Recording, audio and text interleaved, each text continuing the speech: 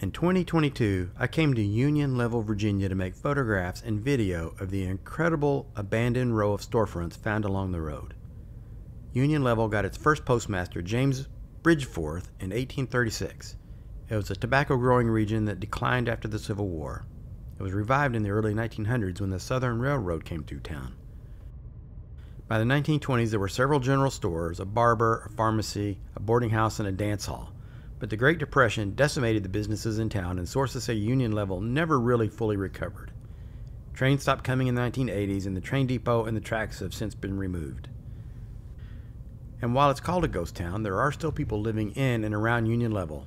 And in the summer of 2023, a year after my first visit, I received an invitation to come back to Union Level to learn more about the history of the town from someone who was born and raised there.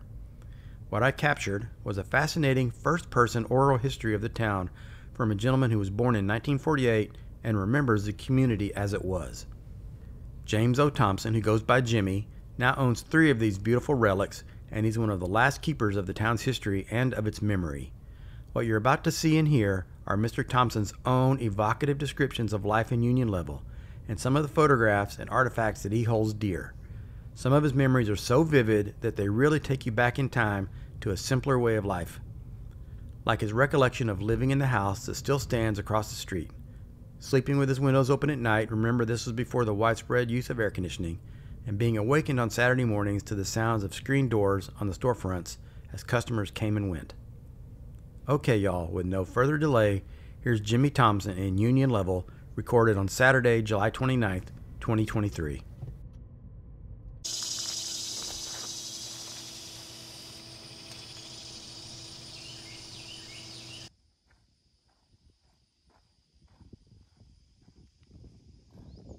My name is James O. Thompson. They call me Jimmy. I was raised right here in this little town. I was born in 1948, and well, 50 and on, I have the memories of all the stores and the people and all that I grew up with. And this is a newspaper clipping from the Mecklenburg Times, April 8, 1938. It gives a lot of information about it. And it tells right here, C.P. Jones Drug is modern and reliable store. That's a little article about that. Union Level is in the heart of the farming belt. Shows a picture of Zion Methodist Church, and it was founded in 1805. Now this was 35 or 40 years before Union Level was kind of recognized, because this used to be just a stage stop from Stony Cross over to a place on number 1 called Lombardy Grove. And it also goes on to tell you about F.T. Bailey. He was a barber around here. Mr. L.W. Lett ran the store right here behind us on that side, and then J.A. Thompson was the big white store beside Mr. Jones's there. There was also a store on the other side of that. The first brick store was Summons and Drumright, and I think Mr. Summons sold out to Mr. Drumright because he had a lot of other interests at the time. The next store up was R.A. Williams, and he took that over after the bank closed. And then it tells about the Baptist Church organizers in 1911, and the reason I remember that so well, that was the year my father was born. So anyways, it's got a picture of the town itself, and Zion Church again. It shows the picture and the history of some of that. And as I grew up around here, I came aware that this at one time had been an oak grove. If you look in all these old houses in the yards, there were a lot of oak trees, and some of them are still there today. Of course, it's all cleared out and what have you. But I've got a picture that I want to show you about the brick store up there on the far end. That was Mr. A.H. Ferguson, but the original store burned about 1960. And a fellow named Blakely Gill was owned it and run it at the time. And he eventually sold it, got rid of it, and it's owned by somebody in South Hill now, Ms. Newman. But the old garage up on the end, that got into the Thompson family in the 1930s, but a guy named Blaylock ran that. And that's where the motorcycle was found. And I don't remember it being a motorcycle shop. Somebody in the neighborhood here would sell boats. They had to order them and have them shipped in.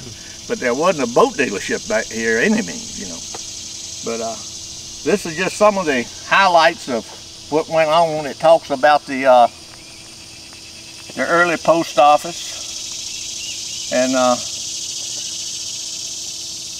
just things that I grew up with that most people, you know, weren't aware of. If you wouldn't mind, let's get you just to come right in front of me here and hold that up, and I'm just going to see if I can get a picture of that. That looks good, and I'm going to get it on my phone too. What year is this newspaper? 1938, April. Now this was during the Depression.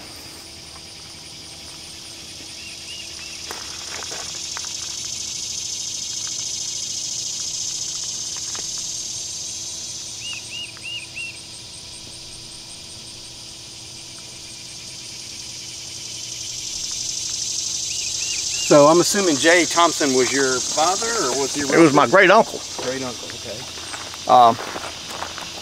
He and his wife Margaret only had one child. His name was Lewis. And Lewis never married or had any children. And he was kind of a small person in stature.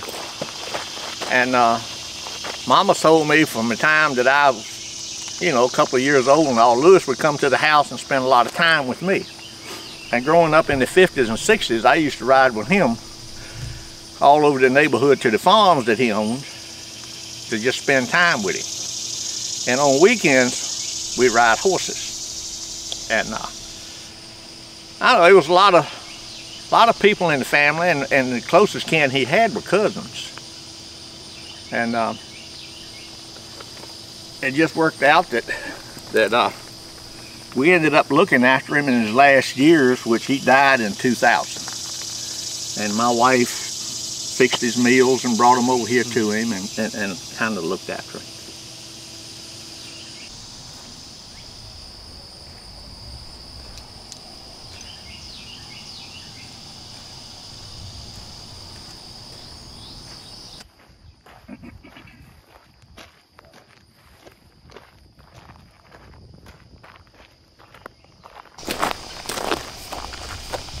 I noticed when I picked up your video on YouTube that you talked about Mr. Jones. Now, you had a great deal of information about him. Mm-hmm. This is a picture of Mr. Jones and his wife and some of their friends. I don't really know who two of the ladies are, but the one that's on his side is his wife that you spoke of. So that's C.P. Jones. Right. And which one of us is his wife? The one on this side right here. Okay. The other two ladies, I've asked, and I really can't get a definition or define who they are. This photo was taken here in Union Level, do you know? Right in front of the post, right in front of the drugstore. That's his drugstore right there. That's a great photo. All right. Another thing that you'll notice in it is the building beside it, right here. That building burned in the 1940s. I've got some history on that in the truck there. But we always called it the old post office lot. I've got a deed to it now that was it.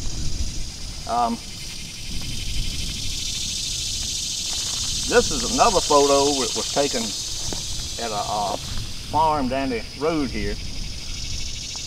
This was Mr. Jones's wife, and this was Mr. Drewy Meyer.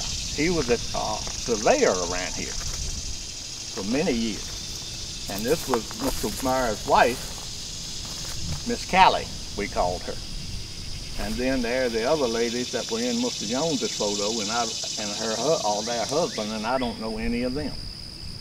I think it was a group from Florida that came up here and visited. This is a picture of my sister and her husband, probably about 1948, 49. And it was taken up in the yard beside the Let store. But over here where the dumpster's at, this is where the old depot was at. And it's very few pictures you can find of this depot. The picture I'm going to show you now is a picture of the old hotel. It was called the Ross House. And it burned in the 1970s. It was owned by Blakely Gill, and it was across from the old Ferguson store, which he owned when it burned. And where would this have been? This would have been right across from the dance hall in the little brick store on the left side of the road here. And there's nothing left of that, I guess. No, it's long gone. I think they're going to put a modular house in there now. But I've got some history on that in the truck. This is the only photograph that I have come across in all the years I've been around here of Mr. Ferguson's store. It was just a tin building, and he sold Sinclair products. And that was also on the big picture there about him being the proprietor. I think my wife did this. We're not really good in photography, but she blew this thing up. Oh yeah. And if you'll notice, this lady was Christine Thompson. She was about my sister's age, and this had to be taken in the late 40s because the road in front of the store was gravel. They didn't pave these roads until the early 50s. Now over behind the, where we called the depot down here, that was a side track. And they would bring the gravel cars in here, set them off to the side track, and then they'd bring in a clam bucket crane and load the dump trucks in a big tar bucket. They tarred the roads, which made travel a lot more pleasant. Right. I mean, this was a complete dust bowl at one time. But these are some of the photographs that I furnished a gentleman back in the mid-90s. He did a book called Around South Hill. And I had the most photographs of Union Level. So he came to me and I explained what I could to him. And some of these I hadn't found yet. I didn't find them till a few years ago. They were packed up and stuff. The old hotel picture was 1956.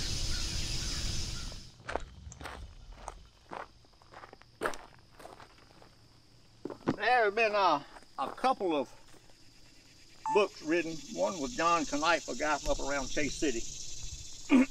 And the other one was by a lady right over here near Gordon's Lake. She's a real history buff, and due to her, Miss Frances Clark is her name, and due to her work and help of her friends and all, they put a great book together about Mecklenburg County. I'll show you this.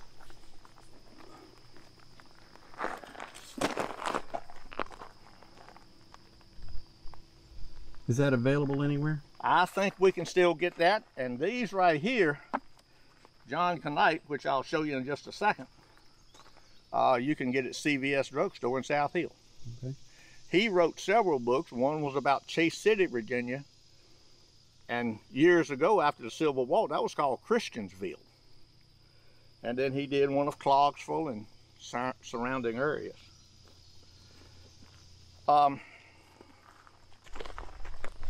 These are old checks that I picked up from his store accounts and stuff, and this one was 1920, which realistically isn't that old. This one was on the William Goode Bank building in Borden, Virginia, 1894. Mr. E.L. Petty. Now, he was real prominent in this town. There were several of the brothers. And this is where my great uncle bought his house from E.L. Petty. This is another check, was 1887. And this was kind of a counter check. Anybody could take it and write on it, fill it out, and you carry it to most any bank, they'd cash it. This was by E.S. Petty, Mr. E.L. Petty's brother. These clippings right here are something that's a great part of my life. This young lady and I grew up in Union Level. Well, she didn't grow up here. She come over and stay in the summertime with her aunt. Her name was Rosalind Jean Nichols. And we rode horses.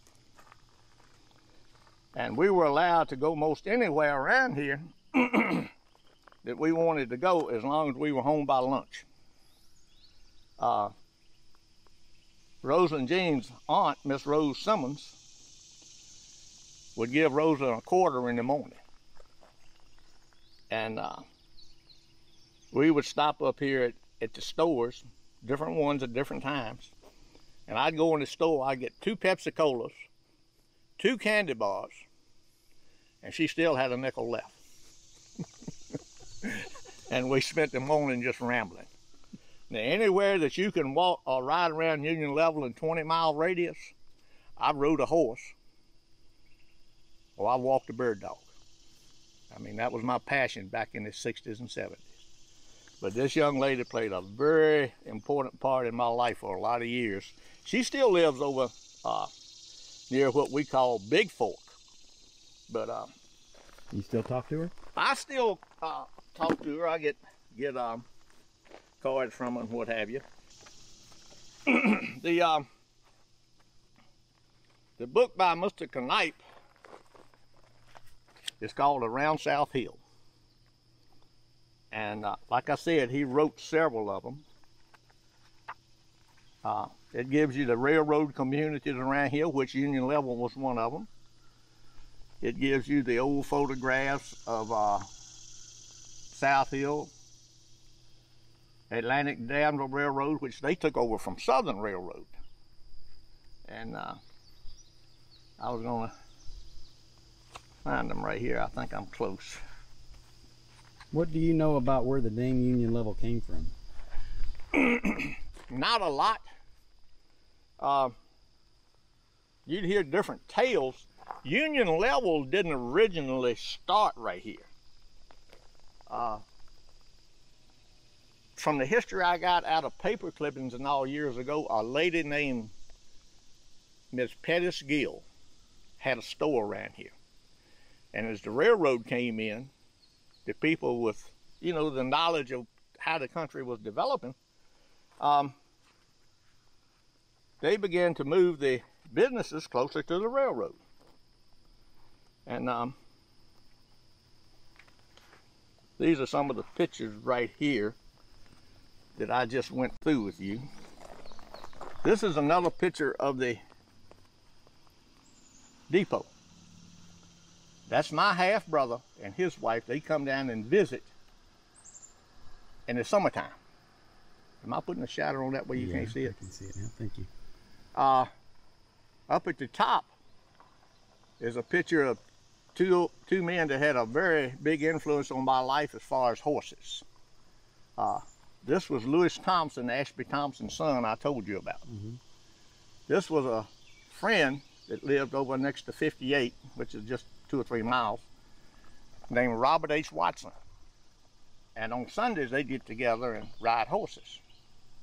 And I'd tag along with them. Everywhere they go, I'd try to go. This is a picture of John Eddie Smith, Ashby Thompson, and Mr. C.P. Jones standing in front of the drugstore. In those days, they had an awning and a lot of other things. All the stores had an awning, and they'd have shades in the window, because you can see this morning the light come in from the east, and it showed right in the windows. And they dropped the awnings and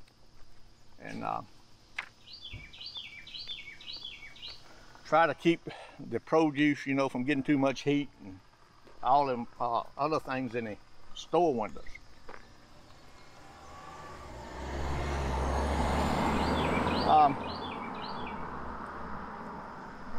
The picture right here at the top is Ashby Thompson and his wife Margaret standing in front of the mercantile store.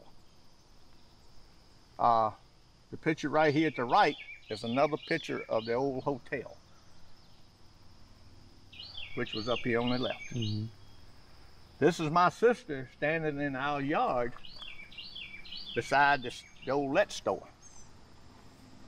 And this is another picture of my mother and my half brother standing in the front yard with the background of Union Level behind it. And I saw that one somewhere online, I believe. Pictures out there. It very well could be. Right here, this was was old Model A, Model A, I'm sure. Mm-hmm. That Mr. Charlie Gill would come over on Saturdays or Sunday and visit his mother, which lived up in the apartment above this old store.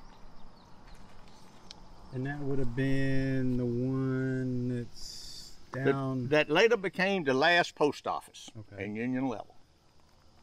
That's on the other side of the bank there. Just on the other side of the bank. This is a picture of J. Thompson's house, which he bought from E.L. Petty. Now, my understanding was that Mr. Ferguson built that house. This is a picture of Mr. Thompson's son. He was probably 10 years old. That would have been about 1933. And his pony and his dog and his little wagon. Now, he'd take stuff from the store here and ride around through the community and deliver it and pick stuff up and go play with his friends. This right here is a picture of the Baskerville Depot, which still stands. And it was the same thing as Union Level. My brother told me that, you know, he was here in the 1930s and through traveling around the community and all, he said Baskerville and Union Level were the same design. When did this town start to die off, and what year did it pretty much die off? Well, the history of it is pretty much factual. It started about the 1840s. The railroad didn't come in until 1889. And there were good times. Tobacco was the main thing around here. People only raised hay and corn because they had to feed the livestock, and everything was done with horses and mules. So really the early 1900s is probably when it became its heyday. You know, you talked about Mr. Jones having a store that burnt down and then they rebuilt it. And you got to stop and look. Back then everything was heated with wood and coal. Fires were common, you know. And it really just surprised me how quickly they would rebuild something. Mr. Jones and his brother, I think it was one named John, and Mr. West Jones, I'm sure they were kin. I don't know as to how close, but they were people of vision back in that earlier time. They could see that things were going to develop. And there's other things that people would tell you about the history that was passed on down, that Union Level at one time was bigger than South Hill. But what helped South Hill so much was the roadway. You go through South Hill, you can run from Miami to Maine right up Route 1. Good morning. That was a big factor deciding, you know, where to develop at. The road, what we call 58, run east to west all the way across the state from Norfolk to the mountains. And it intersected in South Hill. And there again, there were a lot more advantages, what have you. I can remember, if you look back up through here, on a Saturday afternoon or evening, I've seen so many people in this town that wasn't anywhere to park. And most of them would be mules and wagons, or somebody riding a horse, or a lot of people pulled the old tobacco slides, or tobacco sleighs, whatever they called them. I mean, that was just to go to town to get a sack of beans, some side meat. It was very essential. There wasn't a steakhouse in Union Level for years, I can tell you, and I don't see one coming. But anyway, I think the biggest development went on until the 30s, that we had a bank. And y'all were pretty accurate on the history of that. And when it failed, and then World War II started, a lot of the young people left here, and they found out there was other things to do other than farm. Another big factor about that, about 1948 or 9, they were drilling over here southwest of us to put Bugs Island Dam in, John H. Carr Lake. And that, to a lot of the younger people around here and some of the old, showed that you could make a living doing something else. They liked that weekly paycheck. And my uncle and a lot of his friends started over there. That's what they became, iron workers. Excuse me just a minute. My wife told me, she says, everybody brings food, but nobody brings them water. So she's been doing that. Yeah. I'll start keeping some in the truck in case I come through. I know you do, and it's very helpful. Thank you. This is another picture of my dad. I was only about 3 or 4 years old. And he plowed the garden, which is behind the store here. And we always had a big garden, and the neighbors, he shared it with the neighbors and what have you. This is another picture of my mother and my half-brother.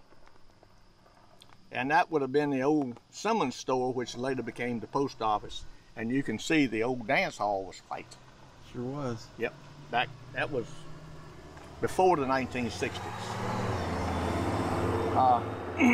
In a minute, we'll talk about the dance hall.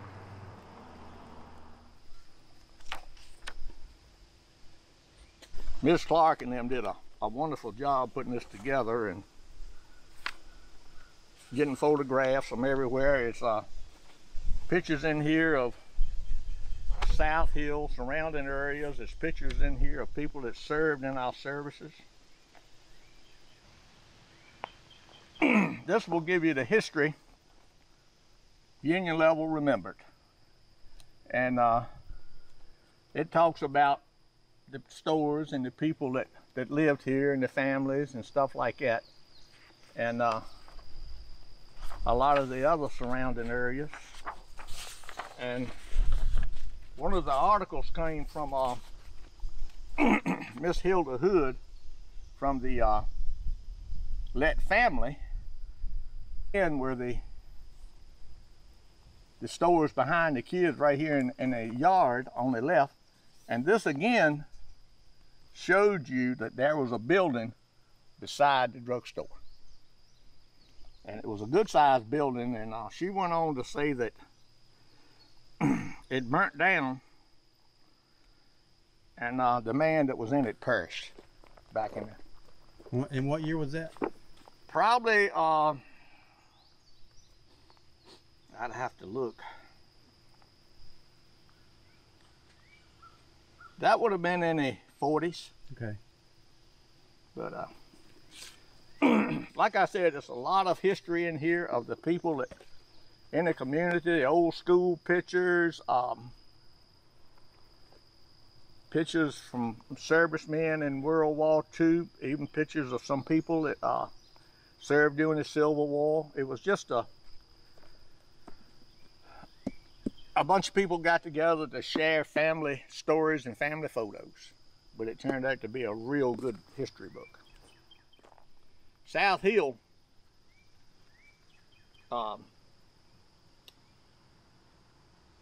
like I said, it prospered and developed quicker, and that was another part of Union Level's decline, because after the 40s, and a lot of the young guys had been in service, they found out they could do something else.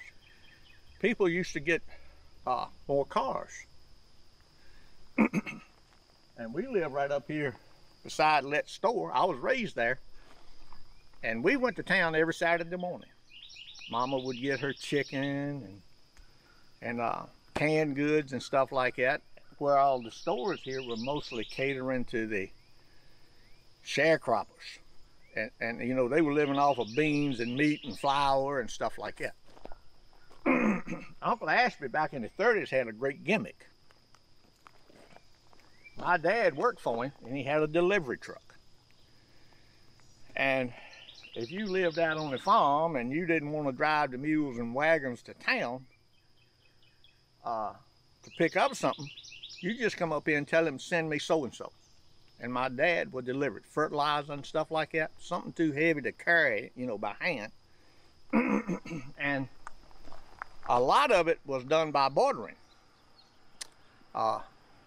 People would bring in eggs, a ham, side meat, and at different times they would the stores would get a round tub, a wooden tub of salted herring, and people thought that was great. You know, they would be able to get something like that. And when Uncle Ashby had accumulated a good amount of stuff, he would load his truck and carry it to Richmond. He could sell it to the wholesalers down there for more than he could get up here. And it was just a idea and good business that he, you know, was looking at far ahead. Now,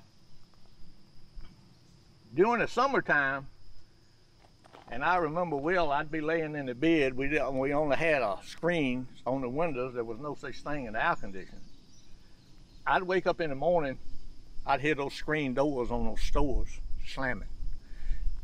Or I'd hear a mule going up the road pulling a tobacco slide. And they would stop and tie the mules or the horses up to those posts right there. They'd go in the store and get tobacco, you know, cigarettes, just little odd things. On occasion, the kids would get a drink or something. And one of the big things back then that I remember, there was always hoop cheese. That was the cheese that was in the little wooden hoop there. And for a quick snack, you can get you a piece of cheese, and there was a big vanilla cake. We called them Johnny cakes. And people would get a piece of cheese and a Johnny cake, and that would be their lunch. Or they'd get a can of pork and beans, or sardines. It was little things that just catered to, you know, the community. It was a low-income family oriented community, so you had to have low-income merchandise. All righty, are we ready to walk? We are.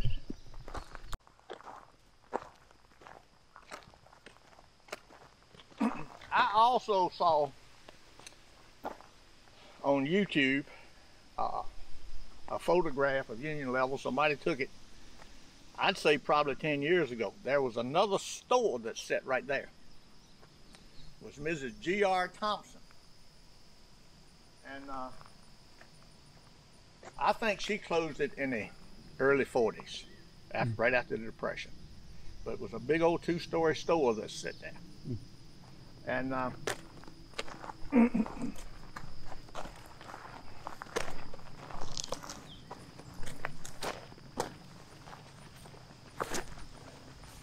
this right here was called the L.W. Lett store.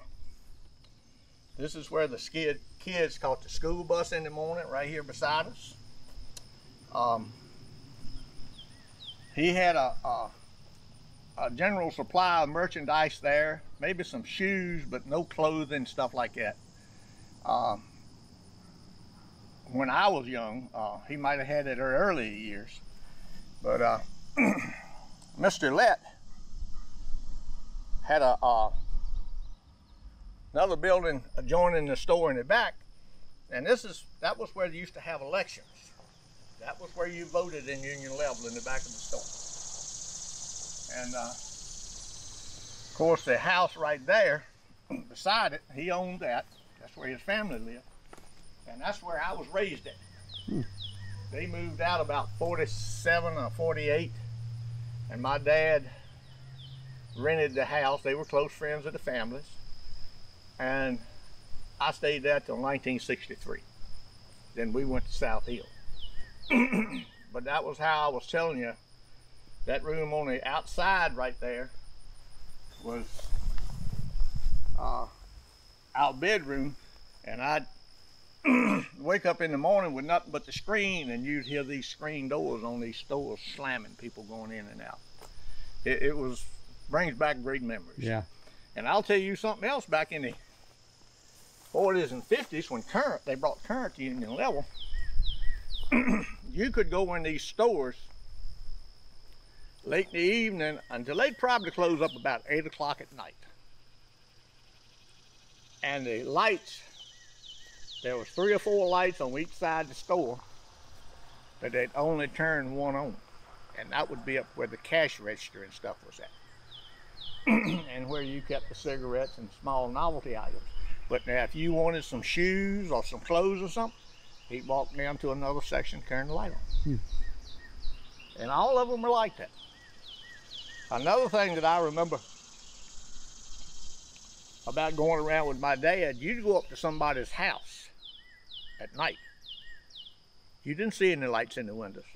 You may see a light, but you wouldn't see a bunch of lights. No porch lights or anything like that. And Dad would toot the horn on the car and get out, and he'd go stand in front of the headlights so they could see him, so they'd know who it was. And he would deliver messages. There were only 2 telephones in Union Level for many years. One was in that store right there, and the other one was in our house. And Parker Oil Company, or Simmons Oil Company, which Dad drove a truck for, asked him to put a phone in so that they could call him at night and tell him of things that he needed to look forward to the next day, about early deliveries and stuff, you know, before he came to work. And that was the purpose of it. But everybody around here knew who had the telephone, and I was the gopher. Telephone rang, Mama said, "Jimmy, go tell so-and-so phone call." And I'd run a halfway around the neighborhood just to tell somebody that you wanted on the phone. Dad did that, you know, just as a common courtesy to the community, but Uncle Ashby, he charged a dime. Another thing about this that's Mr. Lett, like I said, a lot of research. John Knight was a master at it. L.W. Lett purchased the General Merchandise Store established in 1905 from Catherine Davis, widow of James Davis, in 1929. That's when Mr. Lett bought it. And over the years, there was a kind of an apartment up there. I've known people who live up there. And it was a voting precinct. This is where we caught the school bus, and all the kids would come down and get candy. I can remember several. I think about late 70s it closed up for good. And but Mr. C.D. Gill ran it when I was a kid after Ms. Lett and them left. Clarence Thompson came in here and ran it from the 50s on up until the late 60s. A fellow named Jimmy Carpenter came in and ran it. And finally, when some of the people in the Thompson estate, children got a hold to it, they sold it. A fellow named Matthew Wells bought it. And then we got to Ghost Town. Mr. Wells was big on stories about when he grew up here. And he would tell you about coming to Union Level as a kid. And up there, Mr. Ferguson had an apartment up there when he had the store. And nobody had curtains. I mean, it was, you might pull a shade or something. But he would tell you about, at night, Mr. Ferguson had one of those bug sprayers, you know, and he'd be up there walking around, and the only thing up there was a light behind him, you know, so you got the ghost effect. He'd be up there spraying them bugs. And that's a lot of where the ghost story comes from.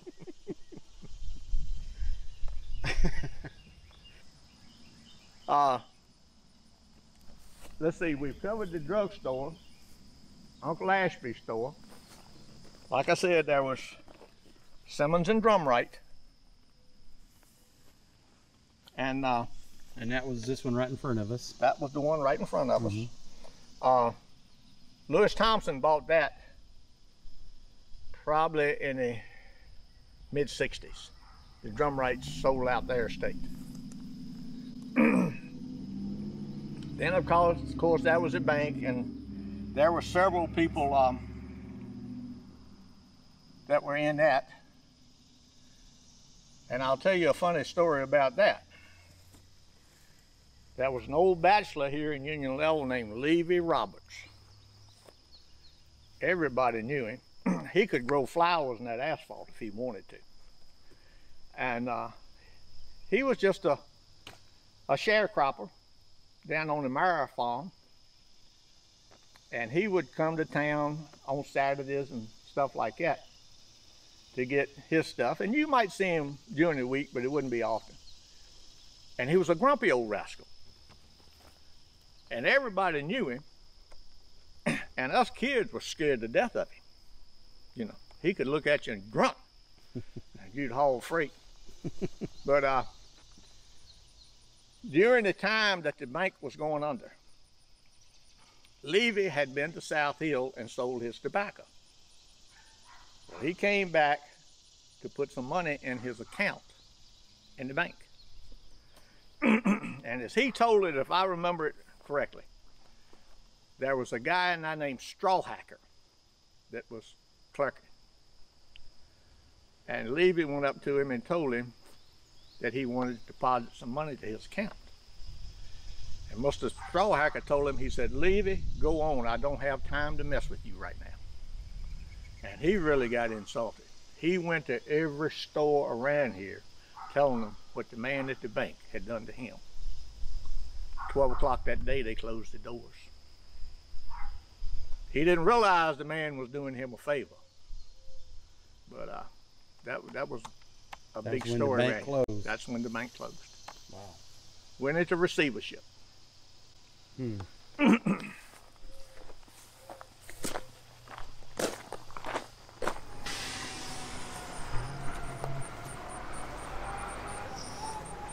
This building right here, like I said, there were apartment upstairs, and there was an older lady back in the 50s. I'm sure she was close to 80, lived up there.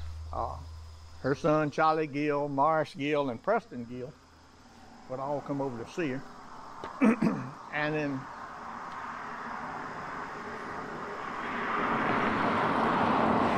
August of 1954, Hurricane Hazel come through here.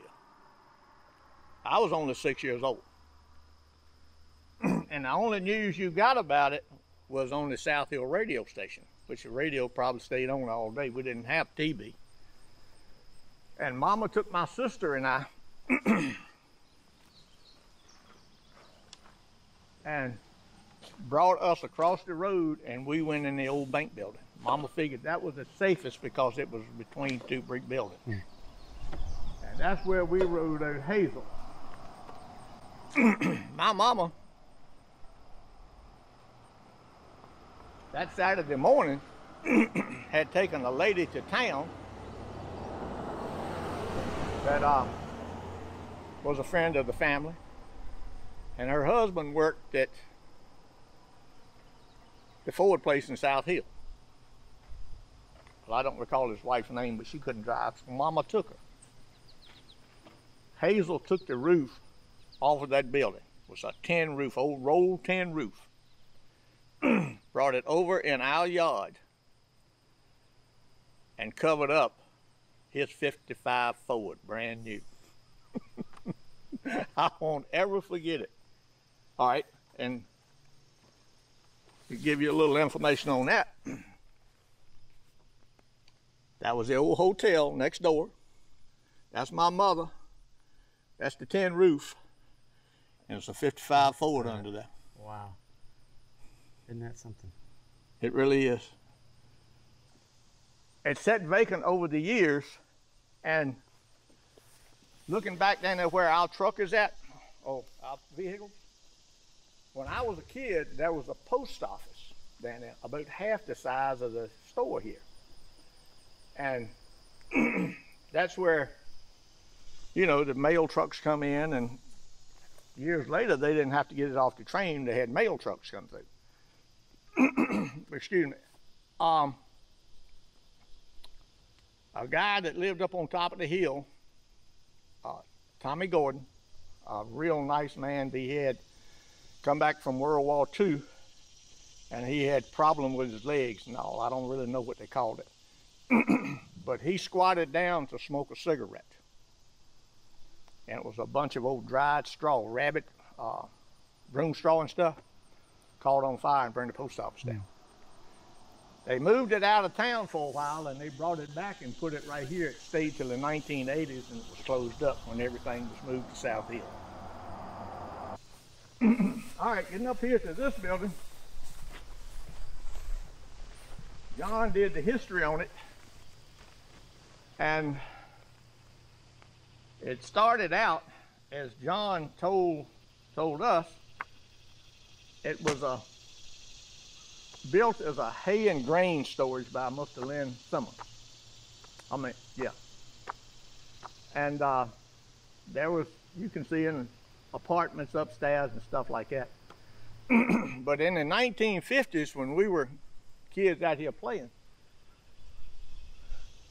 it wasn't a written rule, but it was a common practice that Saturday at 12 o'clock, everybody quit work.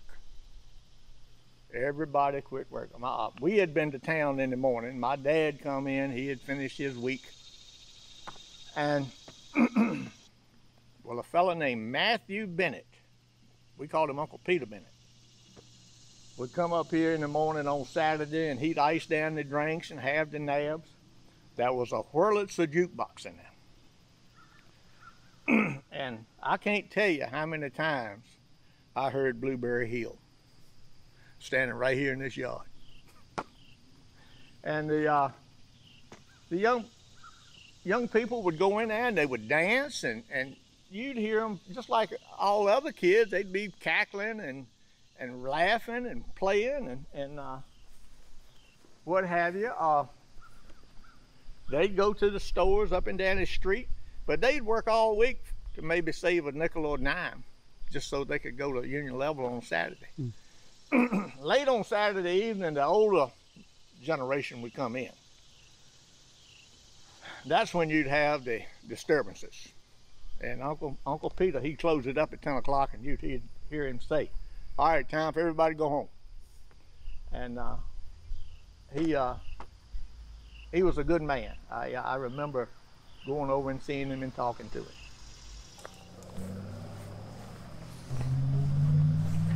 All right, getting back right here where the vacant lot is at. This was where the old two-story hotel was at. And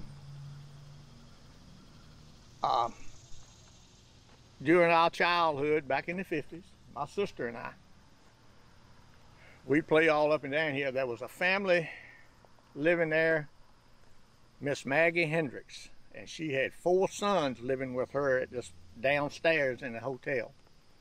And one of the sons came back out of service to help look after her and the family because his dad had died. And he was very dear to all of us. He and his wife, it was Ethan Bertha, took to carrying the kids places to town, carrying us to the movies, carrying us to ball games. I mean, he played an important role in my life. And I treasure all of those memories too. And his mother, Miss Maggie, you just didn't find anybody any sweeter. But moving on up.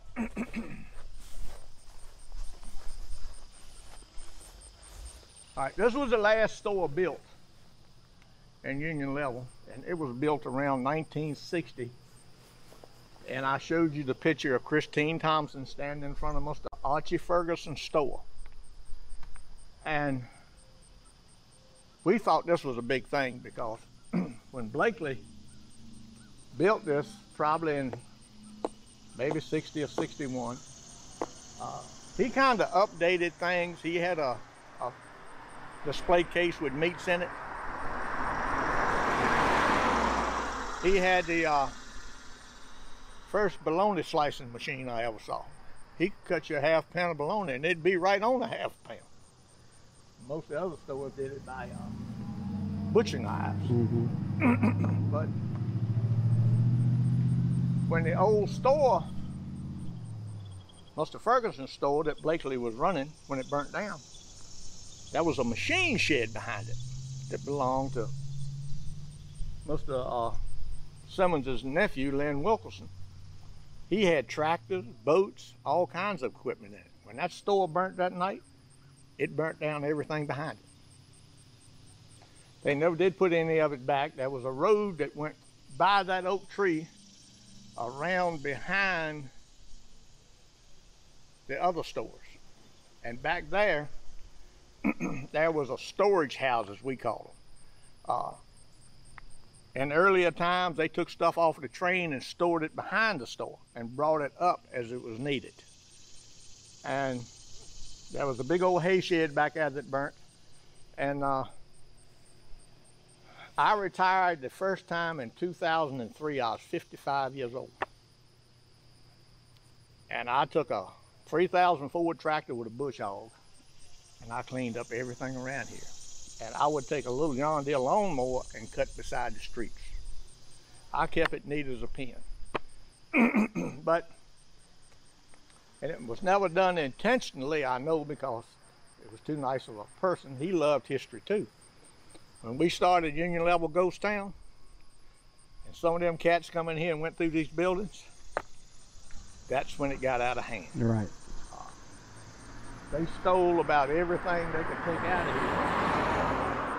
And I mean, I lost old boat motors, all kinds of stuff. And I realized that the more I cleaned this up, the more access I was giving everybody. So I quit. And Mr. Wilkerson's son, he's got most of the labor around here now that's working the farm, but he doesn't really have an interest in it and doing anything with it. I'm 75 years old. I'm not going to sink anything into it anymore. I'd like to see it preserved in some manner. I'm talking to Rails for Trails, and I don't know if the County Historical Society, I've got to check on that or what have you, but it'd be really nice if it could be saved in some way and organized so you could have visitors come and look at it without vandalism, theft, destruction, and you know, make it safe and make it where people can learn about the place. Really? I mean, things like this don't exist much anymore. You're very true. And the only way they're going to get knowledge of it is through videos and stuff like y'all are doing. I come through here a lot of times, and there'll be people parked on the side of the road, and they'll be walking and looking, and I'll stop and I'm asking, y'all visiting? I've seen them come from Nebraska, Wisconsin. They were on vacation and they just wanted to see, you know, and I give them what history I knew of it. That probably lasted 30 minutes for them, you know, and well, I've seen it, I've been there. And one other thing I meant to point out, we were coming up through there. You look down at the Drug Right store, see the arch windows on top? Yeah. Look at the old bank building. See the lintels on top? Yeah. I mean, that was, and the old post office. There is such thing as building something, but there's also building with craftsmanship.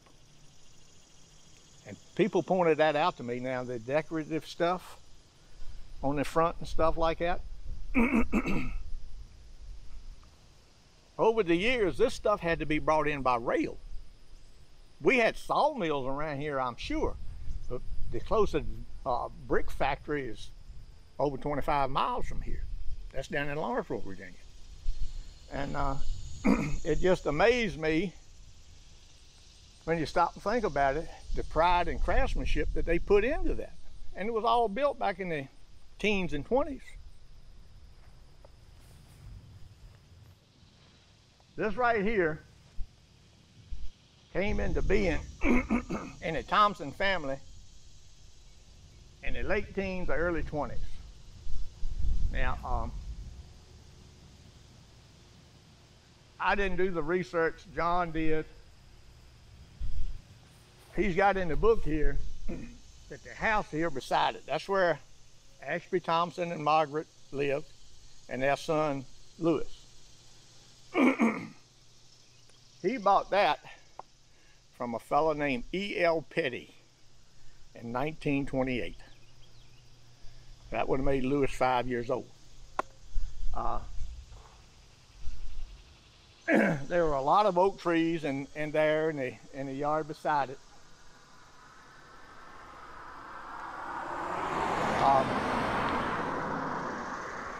My dad, after working for Uncle Ashby, down at the store through the years, came up here and worked for a guy named Horace Blaylock, I think was his name. And he ran a repair shop for cars and stuff.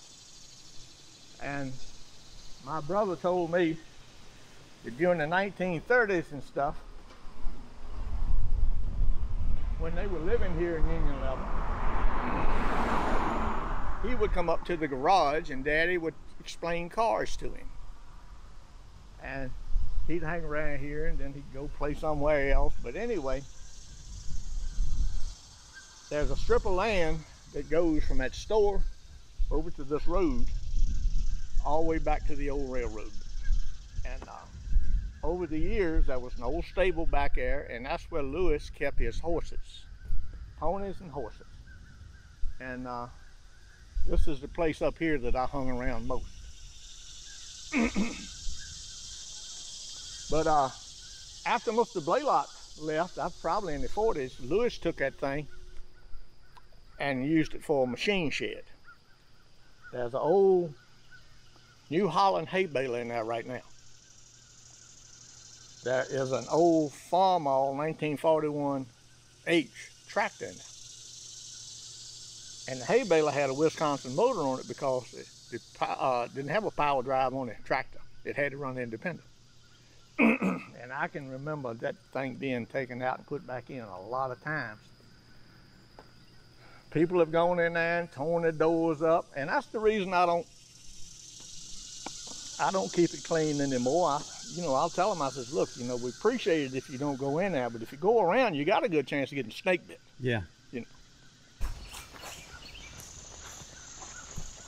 You talk about the old hotel here, Mr. C.D. Gill, which lived right through the thing over there.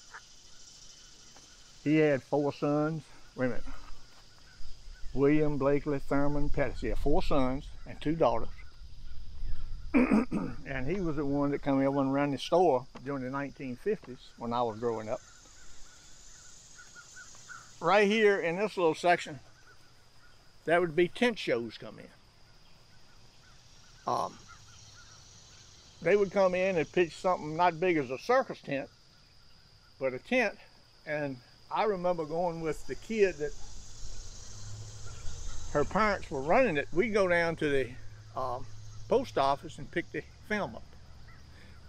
We'd bring it back to her dad up here, and he would put in the projector and hold up a piece of cardboard, wasn't much bigger than that, and he'd show us the cartoons. But for those that didn't have an opportunity to go to South Hill and stuff like that, that was a great form of entertainment. You know, you go in there, it was just wooden benches sitting on some kind of a upright that you sat on. I actually saw a guy come in one time, the last time I remember anything being there, and I was probably about 54, something like that. A guy came here with a car pulling a little trailer, and he had a little plywood platform out there. And he was walking, had blocks in his hands, walking on his hands with his feet in the air. I thought that was it. My daddy, he said, son, this people can do anything. But like I said, I'd like to see in some manner that it be preserved. I'll tell you a story about the dance hall down here. My dad was known to take a drink, especially on a Saturday afternoon. And we had a horse. There was a stable behind the house there and a lot. And that's where we kept the horse at. Now, I'd go down and catch the horse and catch up with Rosa and Jean. We'd go riding and stuff like that. But this one particular Saturday afternoon, Daddy took the horse out and was let her go graze in front yard. Had good grass. Well, he sat down and dozed off and went to sleep. The horse hung her foot in the halter. Where was the first place she went? Middle of the dance hall. You've never seen people come through doors in your life screaming and hollering. And there was a gentleman that was a good friend of my daddy's, was in Mr. Drumright's store. And he heard the commotion, and he come running out. And the arbalete run up in there and pulled out a knife. And one swipe, he cut that halter loose on that horse's head. She was free, it wasn't no problem, she come back home. But Lord only knows what happened if arbalete hadn't went and cut her loose. that was a big joke for a lot of weeks after that. Every time they get started up on Saturday evening, first question they ask, where the horse?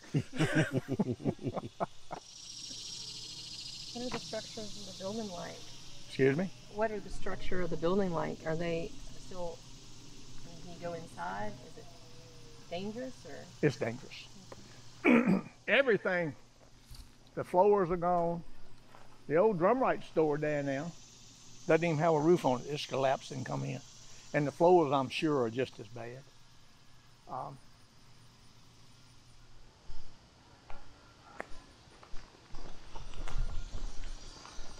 This was the old post office.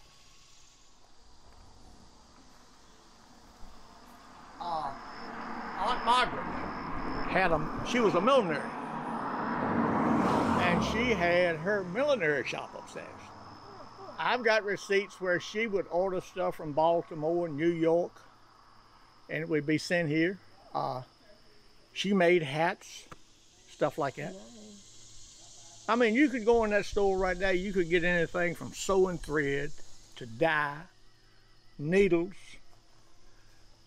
All the old houses on the table had oilcloth. And you go in there and just tell the man how much oilcloth you wanted.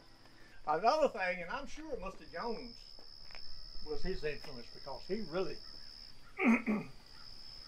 updated things as much as possible.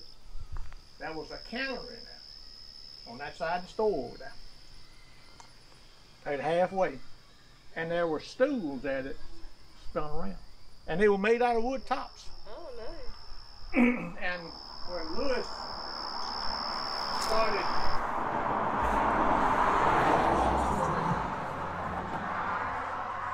started getting rid of stuff in the 80s and early 90s, he had a guy that comes here that specialized in antique stuff. And he bought the old jukebox that come out of the dance hall up there. Lewis had it down here in the store. He bought the counters, the twirling seats, and the showcases. There were 4 showcases that were probably 6 to 8 foot long, just glass. And then there was one on the counter where you put your candy and stuff. Everybody went and saw those, you know. But he sold all the fixtures over there that somebody would use to replenish an old antique store or something. Like I said, I'd like to see in some manner that it be preserved.